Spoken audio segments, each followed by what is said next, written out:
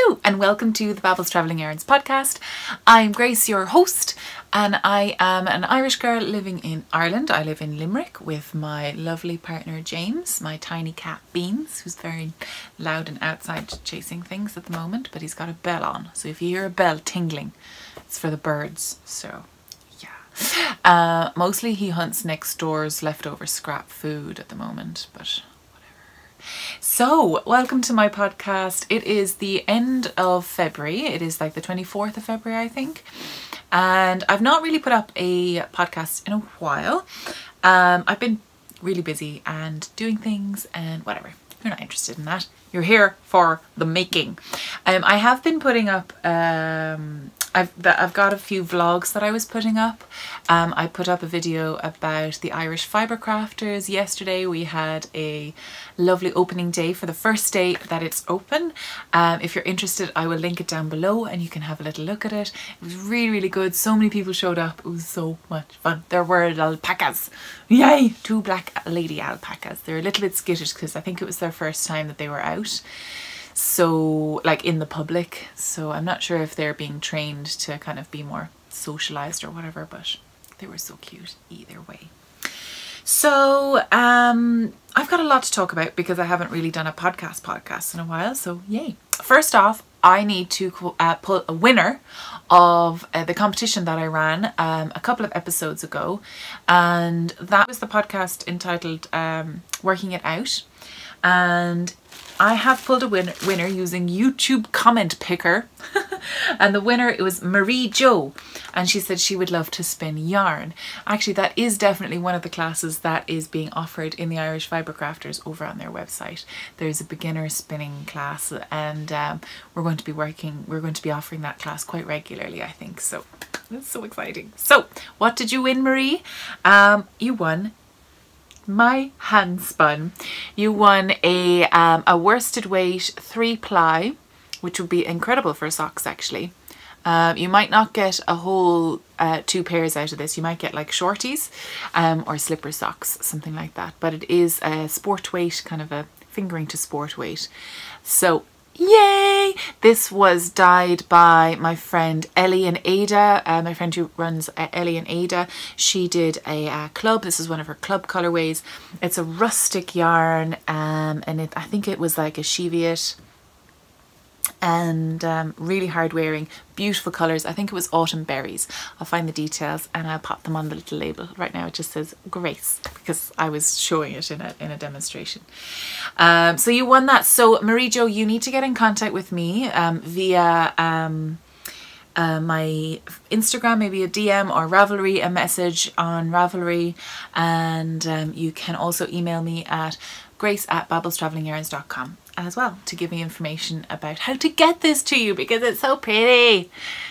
So thank you so much for all of those people who gave me so many wonderful ideas. So many people were telling me they want to learn brioche from me. I'm like, girls and boys and people who don't identify as either, I have half knit a brioche project. Calm down. I don't know everything. I mean, I probably could work it out eventually. And actually yesterday someone was really interested in learning brioche. So I was like, well, maybe in September I might be able to teach it because I need to finish the bloody project first. Oh. But anyway, what can you do? Yeah, so that was really exciting. I've been meaning to do that for the last couple of weeks and I just didn't. So thank you so much to everyone that entered. Thank you so much for literally, that was an amazing amount of crowdsourcing for information. That was invaluable for me. Thank you so much. I really appreciate every single one of you and your ideas. Excellent ideas in there. There was one on kind of learning all the breeds of sheep of wool, like the properties and choosing the right wool for your project. And I was like, yes, I could talk about that for 6 hours straight. So lots of really good ideas in there. So thank you so much. So, you know, sometimes you're so, you know, you can't see yourself from the outside. So having some people say, you know a lot about this, and then me thinking, oh yeah, I'd never have thought about that myself. But anyway, thank you. So I have a number of things to talk about. First, let me talk about the project that I finished for the Cable Cal, being hosted by Akira, the Knitting Annihilator, and also Marsha from the Very Little podcast. So we are running this 2-month cal. It started on the 1st of February and it is running until the end of March. Yes, the 31st of March. So anything with cables is eligible. It can be a whip, it can be a hat, and there's a ton of hats after going in, and I'm after making a hat too. And P.S. I finally opened the threads. I think I said I was going to do it on the podcast that I spoke about it, and then I didn't do it for like a week and a half. What's wrong with me? Someone had to message me and be like, are you gonna do it? I was like, I'm so sorry, oh my god. So the threads are open. There are some rules. You have to be following all 3 of us on Instagram, YouTube, and on Ravelry. And yeah, you have three chances, actually 6 chances, if you want to enter into our chatter threads and finished object threads in all 6, like all 3 of our groups. You have loads of chances, and there will also be spot prizes for the Instagram hashtag CableCal 2019, CableMal 2019, and it's basically anything with a cable. You can knit a cable, you can crochet a cable. So for the Cable Cal, Cable Mal, I have had someone get in contact with me, and her package has arrived. So this is one of the prizes, and it's amazing. It's from Deborah Makes Crafts at Etsy.com. So Deborah makes. We've been kind of chatting online, and I've been following her. She's been following me and all that for a couple of years, and well, I think so anyway. But she sent me some incredible package. She sent me this beautiful necklace. This is all. These are wooden beads that are hand dyed with black walnut, madder, and turmeric. And the cord is this beautiful kind of hemp cording, so it's not leather. And I don't like the idea of skin. I just don't like it. I know that it is very environmentally friendly and it's very durable and waterproof, and it's, you know, an alternative for plastic, but it's skin and I just can't. So I am absolutely loving this hemp cording. It's like it's done it like it's like a fishtail braid. So yeah, it's beautiful. Oh, this one actually. Oh, this one is actually just knotted hemp, just like woven like a band. Oh, it's so pretty. Lovely, lovely, lovely, lovely. Really nice. So it just makes me so happy. So she sent me this lovely package. I'll show you mine first and then I'll show you the prize, because she sent me this absolutely amazing bag. So good. This is naturally dyed. Oh my god, isn't it beautiful? This is naturally dyed with elderberries and flowers foraged at the lake. So the white one is the flowers foraged at the lake. So you can see the flowers kind of imprinted on there on linen. And then the elderberries is this stunning purple. Oh, look at that. So it's got that hemp ropey business as a as your pull. That's the first time I did that. And she's got her beautiful hand stamped logo there. Deborah Makes. It's, oh, and there's a pockets. Oh, and it comes with a lavender sachet. Also, this is the elderberry stuff. Oh, so pretty. It's a really light inside. And I love a light colour bag on the inside because you can find everything. If it's really dark, you lose everything. I do anyway. So thank you so much. That is so wonderful. I'm kind of nervous that I'm going to lose those though. Hang on, 1 second. I think I need to tie that in a knot. So pretty. Yes. I think I need to tie those off. I feel like I'll lose them. Anyway, yes, so this is my beautiful bag. But you guys, if you are one of the winners for this bag, I'm gonna have some emotions. Sometimes people don't get in contact if they win something, and I'm like, oh no. This is one of those times. I don't want to give this away. It's so beautiful. Oh my god, this would be my handbag if I, although I love this bag as well. This is my handbag. I washed it there a while ago, just hand washed it, and it's just been drying on the back of the door. But this one, this is my cottage number 9, the lady that lives just down the road from me. She's amazing. But this one is a giant tote bag with pockets on the outside, on both sides. Oh, sorry, let's calm down. So there's like a beautiful pocket here and a beautiful pocket here. So this fabric is the same fabric of the flowers foraged at the lake, and then this pink fabric is dyed with avocado skins and dyed with avocado skins. I didn't think the avocado skins gave you a pink colour. That's amazing. It's absolutely amazing. And inside this one, so you've got this lovely woven band there, cotton probably. It feels cotton, and you've got 2 pockets on one on either side. I'm not very good at showing this. So this is Deborah Makes, and oh my giddy aunt, and they came packaged in this gorgeous dyed calico, which I want to use for something else. I want to use for sending off. She also has included beautiful lavender sachets, 3 lavender sachets naturally dyed with lavender and neem leaves. I think neem leaves are inside it. Yes, I think so. So avocado skins probably is that pink, because it's the same pink as this one. So I'm going to put it into the pocket on the inside to make sure that stays with that, because that's part of the giveaway too. It's gorgeous! Look at this, look at this, look at this. I just want it. Oh my god, I think I'm going to have to buy one. Oh well. No, I have my other one. It's so nice. I have my knitting bag and my beads. You know, I feel so natural. So natural right now. Oh. So let me give you the details for her. I'll wrap that up nicely again so that you can see it, but oh, it's so beautiful. That bottom part is like a hardy canvas, it's a twill canvas, it's lovely. So this is Deborah Makes Crafts at Etsy.com, and she says it's a giveaway prize, and you can find her on Instagram as Deborah Makes. And I hope you enjoy your bag. Whoever the winner is, you'll find out at the end of March. So get your prizes in. Sorry, get your finished objects in and your get chatting. I think this has to go to the finished object thread, right? Has to. Oh, it's so pretty. My goodness gracious. So that was wonderful. Wonderful. Wonderful. Wonderful. And I chose to make the beautiful tied knots hat by Justina Lurkowska. So this is a really nice, really nice project.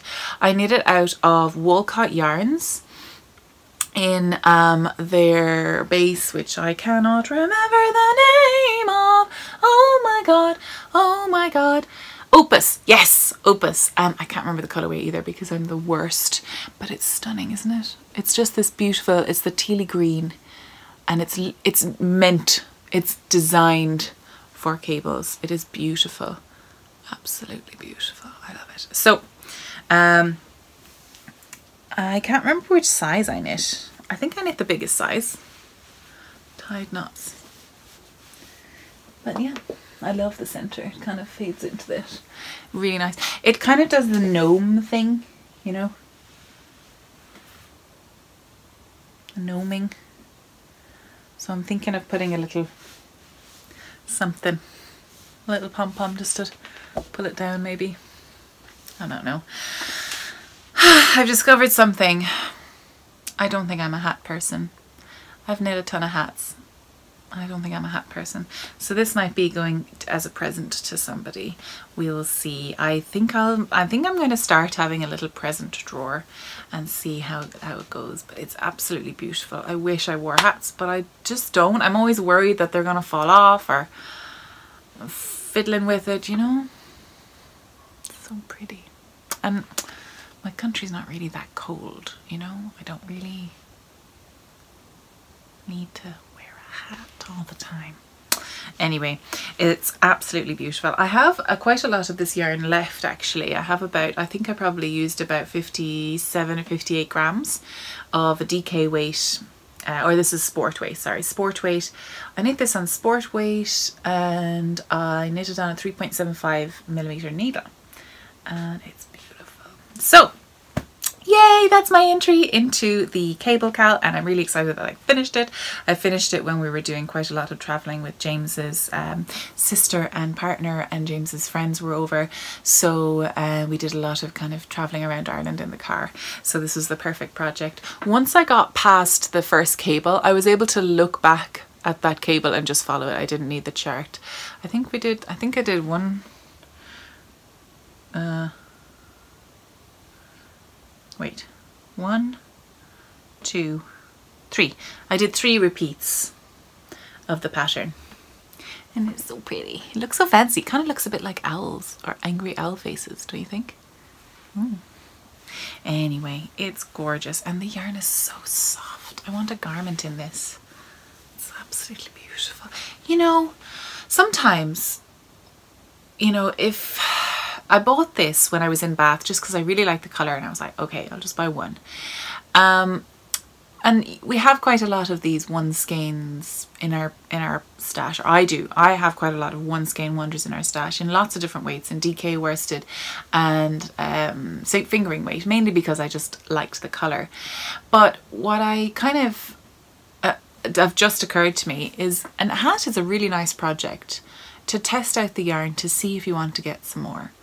So I really like this yarn. I would love to have a beautiful cable jumper in this yarn. But I didn't have to buy the whole load of it, you know what I mean? To be like, oh yeah, I'm definitely sure. So a hat's a nice little project, and it's gift knit afterwards. So you can, it's a double use project. So that's nice. Yay! So that is project number 1. Now I have also been, we'll just do the knitting and then we'll go into the weaving and then the spinning. Let's split it up like that. God, I do so much nonsense. So much nonsense. I have been working on my partner's socks. These socks have been going on for about, since May last year. I think they might be done by May this year. This is Gamer Crafting in the Darth Vader colorway. Darth Vader's lightsaber. And I'm knitting from the inside and the outside of the ball. I'm using Haya 2.5s, and I think this is a 72 stitch sock. And I'm knitting 2 together, and I've turned the heels on both of them. I was stuck for a while now on the heels, so I did a partridge heel. I don't know why I did that, because it really doesn't show up on the variegated yarn, but it's nice, and I feel like it's more sturdy. Probably not, but anyway, so these are the socks for James, and I'm now on the gusset, and the gusset is taking my lifetime to finish. But I really want to get these done because I want to use them as a sample for my class that I'm going to be teaching. I'm going to be teaching a class on, it's a comprehensive class on knitting socks, and it is basically a comprehensive class on knitting. I'm going to be speaking all about wool and the properties and the best wool to buy for your bird, for your project, to use for your project. Starting off casting in the round, I'm going to have things started to knit in the round on magic loop on needles. I'm going to have DPN, so you can try that, or I might try I might have the small little needles as well, the little 9-inch circulars. We're going to be using DK weight wool, and we're going to be like learning all the techniques of knitting in the round and different socks and different sizes, and then that's the first class, that's the first day.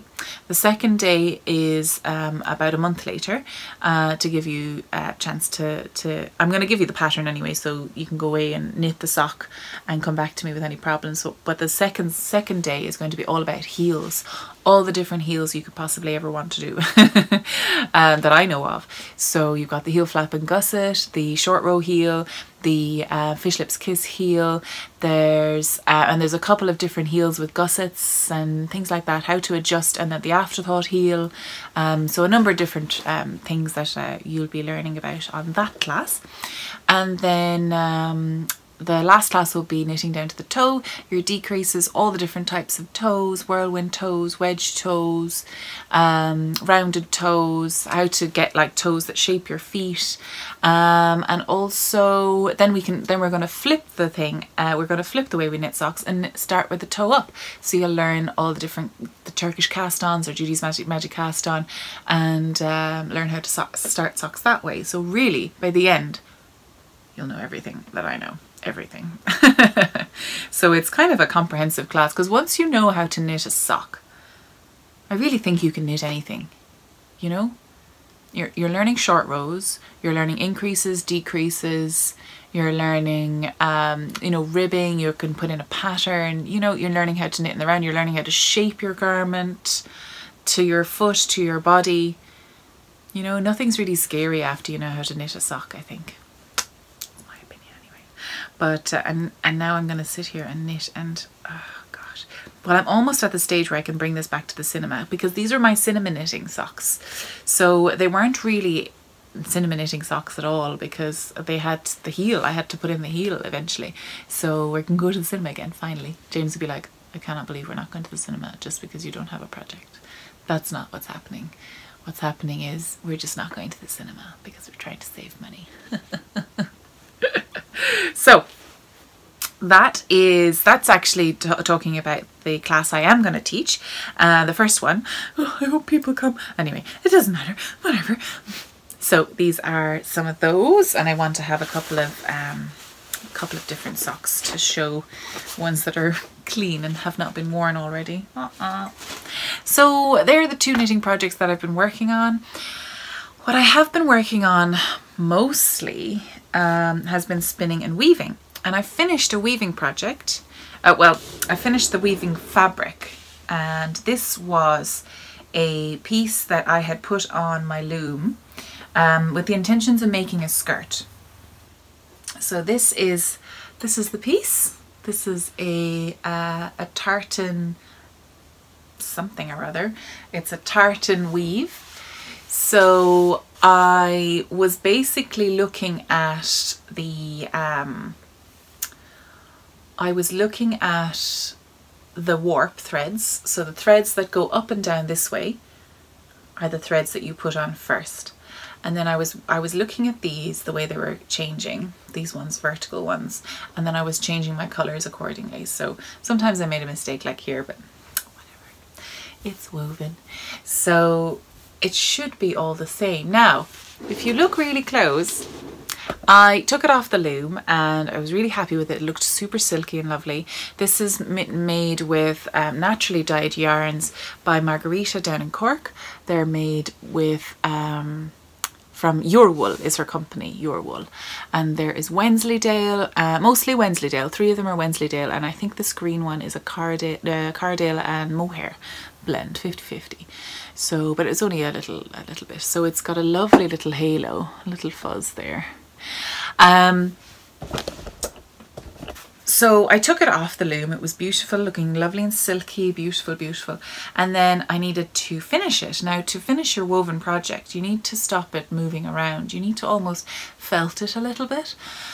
So I put it in the wash. Scared myself to death, and it came out, and it came out incredibly wrinkly. So I ironed it with a steam iron and a towel over it, so I wasn't actually putting the iron on it, and so it looks like I'm actually, the warp threads have moved a little bit, and it's forming this kind of little, let's see if you can see it when the light comes through it, this little ridge that almost looks like a twill, an unintentional twill. You see this? It kind of looks like I'm happy with it. I'm grand with that. You know, you can see this. I don't know what happened there. I have no idea. These long kind of slanty lines through it. You can see it really well when the light comes through it. I don't know, it's really weird, huh? I have no idea what happened. Anyway, I got over myself and I stopped freaking out. So I've got about about a 6 foot of this, and that's it doubled, right? So my plan is, so if I fold it in half-ish, then I'll have one for the front, one for the back, one for the side, sorry, one for the back, and then I'll have plenty. I'll actually have plenty. I'll probably do pleats. Yeah, I was going to put a different fabric in between, like if there was a gap to make it kind of flare out a bit, but actually it looks like I'm gonna have enough fabric to do what I want to do. I don't know how I'm gonna do what I want to do, but sure, feck it, be grand. What I also did, because I wanted to, I didn't want to, oh yeah, I got this beautiful little tiny, where is it now? There it is. So I was talking to a fellow weaver called Powered by Flapjack on Instagram, and he had made these tiny little shuttles. Now these are great for band weaving. So on the rigid heddle loom, you can't use the heddle to push down if you're doing a really fine band. You put your yarn, you put your fibre across, and then you use the shuttle to push it down. I'll put a picture just here so you can see what it comes up to. So I put this on the loom, and I made a little waistband, and it's very wobbly there now. I wasn't very good at my spacing. It's gonna be fine. Yeah, but unfortunately I had a lot longer than this, but unfortunately one of the warps broke, so I kind of had to just go ahead and stop, because it was quite a lot of pressure. But I'm hoping it's enough for a waistband. Yeah, if I come up high enough, I've got an overlap of about this much. So if I fold it back on itself and put like a button and a buttonhole there, it should be okay. Again, I have no idea what I'm talking about. So I had a load of the warp left because of that broken thread. So I just made this, and I don't know what I'm going to use it for, but it's so cute, right? Could be a little necklace. Oh yeah. Could be a little necklace. How sweet. Oh yeah. So anyway. So that's what I've been weaving. A little bit of disappointment, but you know, you do the best with what you have, and sometimes things don't turn out the way that you want them to, or you think they should, and you just kind of have to get on with it, because that's life. So I can still, it's not perfect, but I'm not in it for perfect. I'm in it for the process, and I loved making this little band. That was really, really fun. And satisfying really quick as well, because I didn't have to finish it. Mr. Beans, is that Mr. Beans?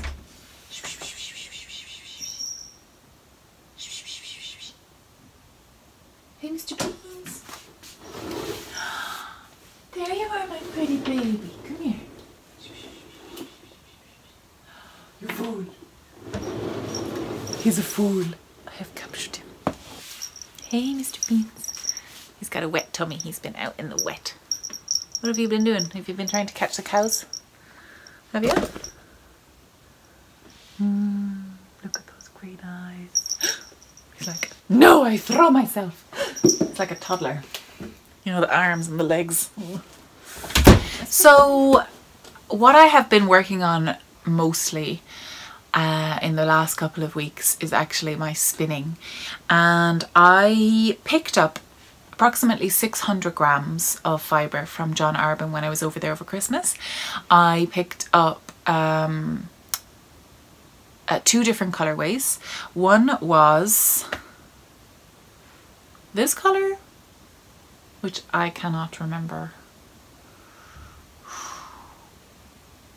One was pomegranate. I think the other color that is on my wheel at the moment, I was trying to ply it up so fast today, but it was just not going anywhere. Each one of these is 300 grams. It's a chunk. This is my face. There is so much in this. So I haven't washed this yet. I'll wash them both together. And the other one is like a brighter red. This is the Merino. It's part of her Viola range. Is it going to come back to me? Viola. Like a blackcurrant maybe? Is that one of her colorways? Anyway, it's a John Arbon Viola base, which is 100% merino, I believe. And it's been with me with alpacas, so I'm finding lots of hay everywhere. So this is going to be the warp on my next weaving project, which is going to be a huge sheet of dark and red, kind of maroony grey, maroony reddy colours. And yeah, my plan is to try and make another outfit, another jacket or a skirt maybe, like my coatigan, which was basically 4 strips of woven fabric stitched up the back, stitched up the sides, and it was open in the front. This one, I think I've got more fibre, I've got more yarn, so I'm thinking of hopefully getting some sleeves on it, and maybe having an extra part in the front to make a dress with maybe pockets. I'm not sure if that's possible, but sure, I'll give it a go, huh? But yeah, we'll see. I'm gonna try and get as much onto the loom as possible. I think I'm stretching my poor little loom, my poor little baby loom. But you know what? You gotta make use for what you have, and I don't have much space for anything else, so it's gonna do the job. Yeah. So this is my next weaving project, which is some John Arbon fibre. The other John Arbon fibre that I have, I think, is actually called pomegranate, and it is in the Harvest Hues colourway, which has a Zwartbliss in it, which is a dark black sheep mixed in with a bright red, so it gives a huge beautiful depth to it. And that was the colourway that I spun. Is this one actually? This is the little bit that's left from my project, from my coatigan. So my coatigan was this colour, was the weft, and then I had a lovely gradient on the warp, which I really want to do again. I want to dye up a gradient. I'll get there. So yeah, so that is my spinning. I also need to finish off this last piece. This is my shift cowl kit, which I had made up for me by Pretty Funky Fibres, and I've one last bat to do, and I've been holding off because I wanted to do like a demonstration on how to use a bat for spinning, and I've just never got around to it, so I might do that this evening and see what I can do with that. Yeah, I am loving the way Mina Phillip is doing her spinning vlogs. She's concentrating on one spinning project at a time. I really like it. Really like it. It's really entertaining to see the whole thing from start to finish.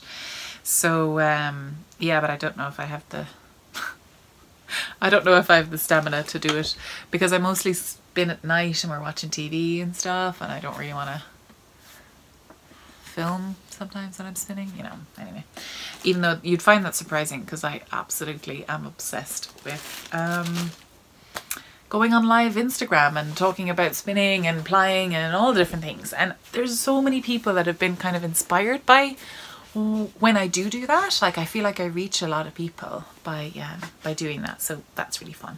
I love that. Right, so I wanted to talk a little bit about a beautiful skein of yarn that I totally broke my spending ban on. I've been saving money to go to Edinburgh Yarn Festival, and I've not been buying any yarn since January to try and stop my silliness. But I have so many more incredible makers in my feed now from the discussions on YouTube and on Instagram over the last couple of months, and I could not resist Ocean by the Sea. She had this incredible naturally dyed yarn. This one is a Aran weight, 81 yards, 166 meters per 100 grams, and it's called Mint Sans Chip BFL Nep. I love it. It's beautiful. I want to make a cowl, a lovely cabley cowl with it. Yes, so I kind of broke my ban, but I wasn't, you know, how could you not? It's so pretty.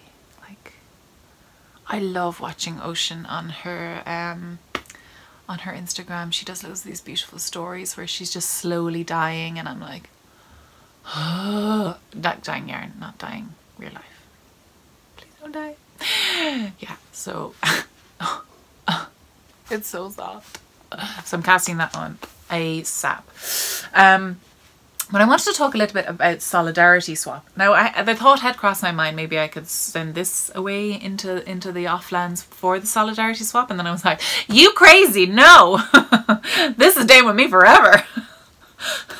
I gave myself a panic attack thinking about giving it away, because her yarn is really difficult to get right now, and I hope it stays really difficult to get, because it's a fantastic compliment to get as a dyer. I'm really happy for her success. So the solidarity swap is a project on Ravelry, set up by, as far as I know, there's a couple of people doing it, but it was brought to my attention by Tyne Swedish, who I thought was Swedish originally, but I think she's from the States. I was like, oh my gosh, Swedish person of colour. Oh no, she's from the States. Anyway, but she's lovely. I love watching her feed as well. She has her stories are like illuminating. Yeah. Anyway, so she basically, so the sign-ups are the 28th of February, and the idea is that you swap yarn with a person who is from a different background from you, and you get chatting and you learn more about them, and it's just kind of getting to know the community, speaking out, letting them say their piece, or yeah. So I signed up for the yarn. There were other people who weren't able to do shipping, or, you know, the price limit is $30 American dollars. But there wasn't also an option to sign up for a pattern swap, which is up to the value of $10. So that gives, you know, people of different income streams ability to do it. So I have a lot of yarn. So I signed up for the yarn package, and I said that I would ship anywhere, because postage in Ireland is pretty decent that way. So if you're interested in pop over to the solidarity swap. I'll pop the link down below in the box of information. I really committed to that jingle. A bit too much, I don't know. Yeah, so all of the packages and parcels and patterns have to be sent out by the 30th of April. Yes, 30th of April. I took notes because all the rest of my notes are on my phone. They're in you. Oh. Yeah, I think it's a brilliant idea. I think it's lovely, and sure, it is the very little. It's the very least I could do. The very least. Right. I've been having some tricky conversations with people, and it's mainly like people would contact me, and then I would feel like I'm not the authority to speak about it. So I have had some conversations where I've sidestepped, and then the thought of how I've sidestepped the conversation and gone back to knitting has haunted me. And then I've actually gone back and said, listen, actually what you've said is challenging for these reasons. Have you thought about this, this and this? And it's actually been an incredibly productive way to have a conversation. So yeah, they are the conversations that I'm having with people privately, in my messages, in my inbox, with people around me, inside in work. I had to call someone up, you know, and this is how we make change. We make change by standing up and saying, do you know what? That funny, that joke, it's not funny.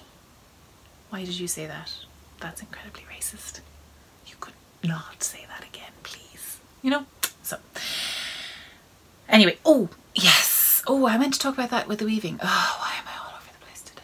It's because my soup is over there. I made soup and it looks very strange because it's got red cabbage in, and it's very tasty, but it looks really weird. Do you want to see? I don't know why I made soup and then put it down. I was like, I'm gonna podcast now, but look, it's actually delicious. Like really delicious. But the red cabbage is just turned into kind of purple grey gloop. This is the colour that no dyer ever wants, because it, when all the colours mix up together, that's the colour you get. And it's kind of like a mix between baby sick and poop. Oh well. What was I going to talk about? Oh yeah. I've subscribed to this audio podcast called Weave.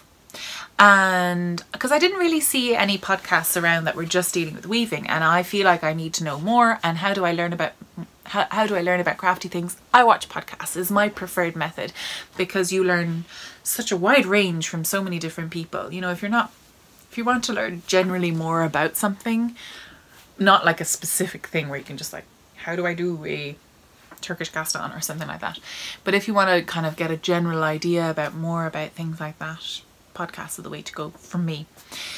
With weave, there's a lot of kind of, I find that weaving is a funny craft, because it's seen almost more like an art. I've got this long-term relationship issue between the art world and the craft world, because I did go to art college, and craft was looked down upon significantly. And if it didn't have the idea, or I don't know, for me it seemed like if art had no use other than being observed, then it was wonderful and artistic and innovative and creative. If it had a use in the real world, people were going to touch it and interact with it in a useful way, then it was craft, and its worth was less because the public could use it. Oh, with their dirty fingers. I know that's not like, someone was saying to me that, oh, they found art as having the thought, having an idea behind it, and craft had no idea behind it. And I'm like, no. Craft, every single piece that I make has an idea and a thought behind it, you know, like that. For me, that's not my definition of art versus craft. My experiences in the art world have been, don't touch it, look at it. Craft, touch, play, enjoy, feel, worth, you know. And I think what I really love when I go into an art gallery, or when I go into a space where you're appreciating art, I'll hate about 90% of the things, but if there's something there that has taken a long time and a lot of skill, and, you know, skill built up over years, I obsess over that one thing, you know, like fine line drawings or fine paperwork or fine sculptures that are made of all these different things, you know, like really intensive, meditative, repetitive motion. That's the art I absolutely love. Like fine painting, detail painting, gorgeous. You know, it doesn't have, like, the content of it doesn't have to be beautiful or pretty or anything. It's the actual method, it's the process that I love, and maybe that's the crafts person in me. But with weaving, there seems to be this kind of crossover between thought and repetitive and motion and process, and the final piece, which may not be a piece of clothing. It's more like tapestry weaving or macrame or kind of wall weaving things. But at the same time, weaving can also be like table covers, runners, placemats, clothing, window curtains, like window coverings.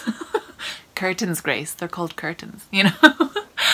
And I think what I really enjoy is that mix of possibility. And this weekend I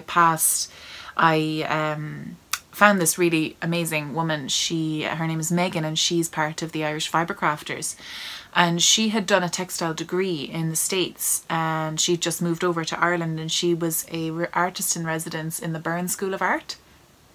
And seeing her work and seeing her process, she showed me her sketchbook, and the sketchbook brought me right back. I was like, oh no, here we go. But it was beautiful. Like, she has a process from photos to constructing beautiful watercolors, and then she weaves the images that she has kind of processed through that process. Yes, we're sticking with it. But, you know, the idea of so she works with tapestry, which is mainly imagery, imagery on using thread, and that idea that you are creating an image from thread to be looked at, to be observed. For some reason that feels better as art to me. I don't know. These are all, of course, incredibly personal ideas, and it's not necessarily true for everybody or everything or anybody else at all. But all that to say, I have actually bought a tapestry loom. I didn't know what I was buying. Someone was selling it in the backyard, and they put it onto the WhatsApp group that we have. It's like a small little spinning circle group, and they were selling it for like €100 or something, €150, and I was basically like, yep, I'll just take that. I don't know what I was doing. I don't know. Anyway, so yeah, and it's funny, I bought that tapestry loom before I met Megan, so it's like destiny, you know? Maybe not, but it's given me a couple of ideas, because I was thinking, oh, I'll make rugs on it, you know, I'll make rugs was the only thing I could think of, but it might be a way for me to bring back in my visual drawing, kind of pictorial art. Maybe I don't know. I had a kind of complete reversal, like, away from art after the recession.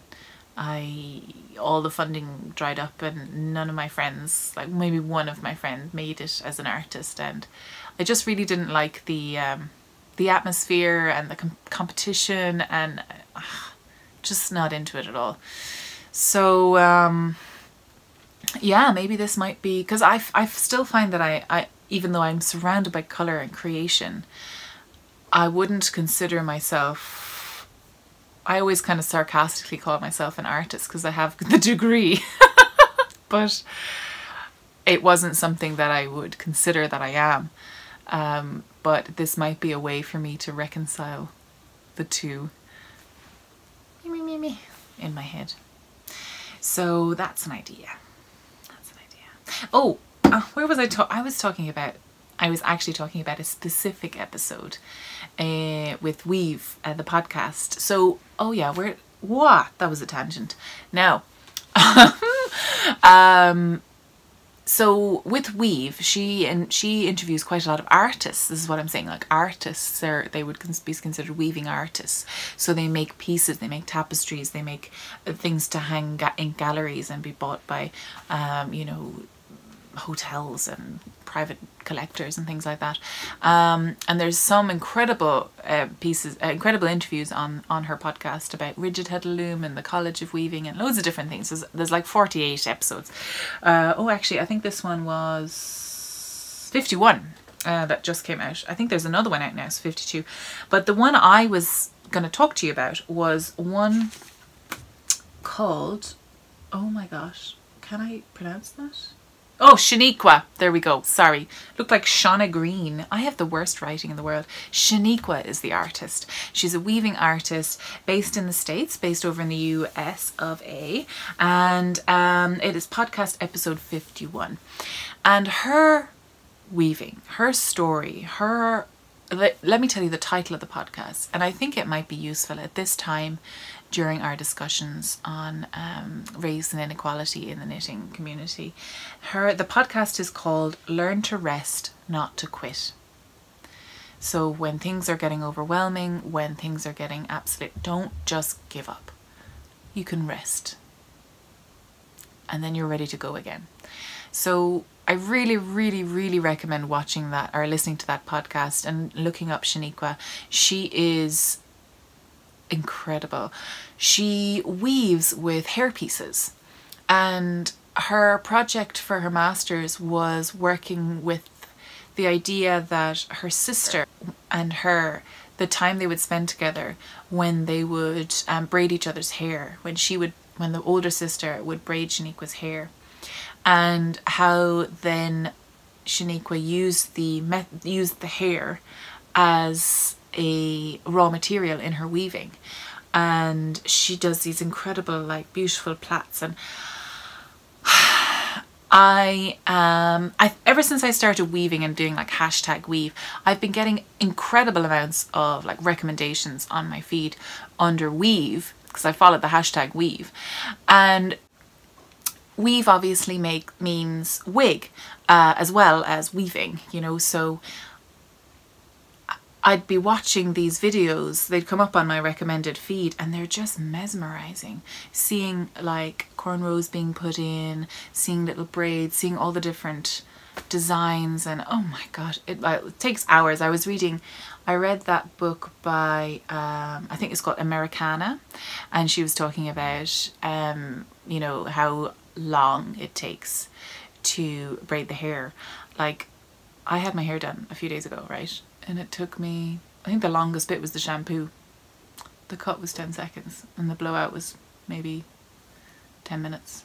Like, but to get a style put into hair of black people, it takes so much time and so much skill, and I cannot stop watching them. They are absolutely stunning. And then to come across this amazing artist, Shaniqua, like, it's really bringing it home. They're beautiful. I love her pieces. They're absolutely amazing.